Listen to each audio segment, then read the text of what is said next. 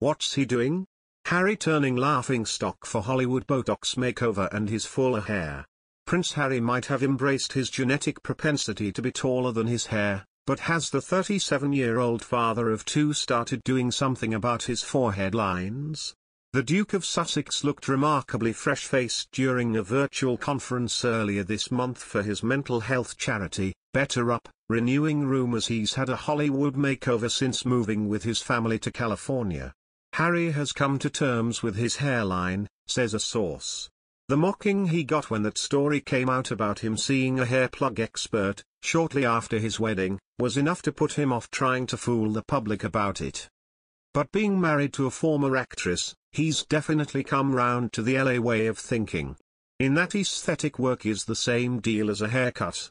According to Detroit-based plastic and cosmetic surgeon to the stars, Dr. Anthony Yoon, whatever Harry's had done, he looks great.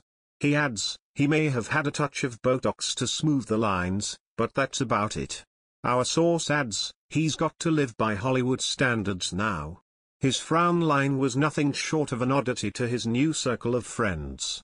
Hosts of the royally obsessed podcast Roberta Fiorito and Rachel Bowie discussed Prince Harry's latest video with company BetterUp, where he discussed burnout and prioritizing self-care. But the two royal experts were drawn to the video for the Duke of Sussex's new haircut as they much preferred his old look. Ms. Fiorito remarked it made Prince Harry look balder, and a close military cut does not work when you don't have much hair to begin with. Speaking on the Royally Obsessed podcast, Ms. Fiorito and Ms. Bowie analyzed the BetterUp video and could not stop laughing at the Duke of Sussex's new look. Ms. Fiorito joked, "I will say, his hair threw me for a loop on this one. He is so much balder with this haircut. I mean, what's he doing? What's going on? It was so much better when it was shaggy on top. It was like a close military cut, but when you don't have a lot of hair up there it's just... I don't know." Mr. Fiorito wanted to know if she was being mean to Prince Harry, with Ms. Bowie explaining the black shirt may have boldened his hair more. Despite the reservations from Ms. Fiorito, some royal fans were more complimentary of Prince Harry's new look.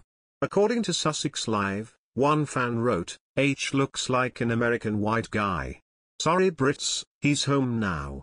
Another added, "Prince Harry has been doing some outer work too because he's looking hella fit." Meanwhile, in the stands at the Super Bowl on Sunday, Prince Harry looked like a new man. Harry's been sporting a new hairdo in recent weeks, prompting rumors that the prince has gone under the knife. Guk Hanvani, a hair transplant specialist at Vera Clinic, says it could be true. Harry's hair seems fuller and thicker, he shares.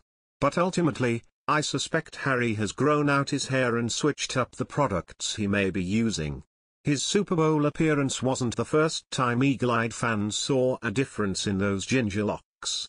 Guk Han explains the prince's options. Harry has potentially used hair thickening treatments or grown his hair out the last few weeks to gain this thicker hairstyle.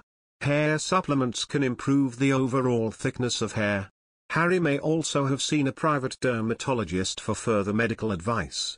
Dr. Anoop Pakar-Hull, medical aesthetic consultant at Harley Street Specialist Hospital, agrees, Harry's definitely done something. But there's a less invasive and non-surgical option I'd recommend, microneedling with induced growth factor therapy. Dr. Anoop Pakar-Hull says Harry's hair loss may have really impacted his mental health. He said, "It's true that Harry has had hair thinning problems over the previous years, resulting in near bald patches towards the crown of his head. This should not impact how the nation views and respects Harry. The hair improvement may show a sign that Harry now has more confidence within himself."